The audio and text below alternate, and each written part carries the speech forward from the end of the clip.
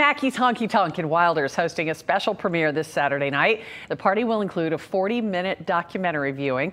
The film is called Houston's History of Country and Western Dance, and Mary Hodeman is the film's producer, and she was kind enough to come in and chat with us today. I understand you live not far away in Indiana, Mary. Good to see you. Yes. Yeah, in Bloomington. So you actually spent a lot of time in Texas. I did. At Mickey Gilley's famous place down there, right? Well, he was the kind of the source of the energy that created the dance craze that happened in the 80s. I think I went there a couple of times, but he was actually in Pasadena, and I was in Houston. Okay. I didn't realize that. Yeah. So how did you come to do this film about country and Western dance? COVID hit, and I'm an artist, and what do you do when you're an artist and COVID hit? Yeah. So I go through my old boxes, and I find old videotapes, and I realize there's a story there. Oh, okay. And, you know, you also go back through and you think about gratefulness and the career I've had, and, you know, you think about going back and thanking people. How long have you been making films? I've actually been producing films for a long time. I had instructional dance videos that started in the 80s. Oh, how fun. Yeah, so we taught the world to When dance. you talk about the 80s and country and Western, I mean, that was something that took over the entire country. And we're looking at the film Urban Cowboy. I guess that was a big part of why, right? Oh my gosh, absolutely. So John Travolta, Deborah Winger, you know, they're the main attraction. I mean, and it just launched this explosion of popularity in country music, actually all over the world.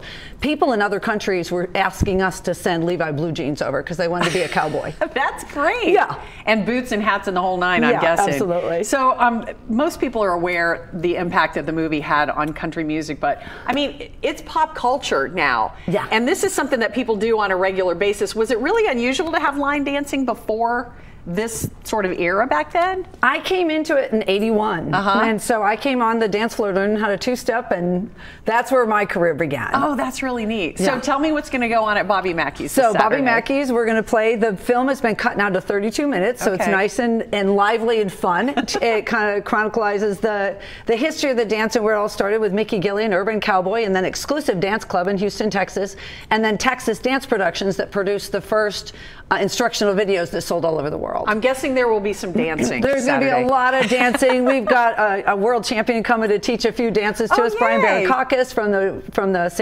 the Louisville area, and then we've got Dorsey Napier joining us. We've got Gator Conley, who danced with Deborah Winger in the movie, coming up, and we have Jessie Mapes, who was Sissy's best friend in the movie. That is so fun. They're all going to be there at Bobby Mackey's. There'll be a Bud and Sissy look-alike contest with great prizes.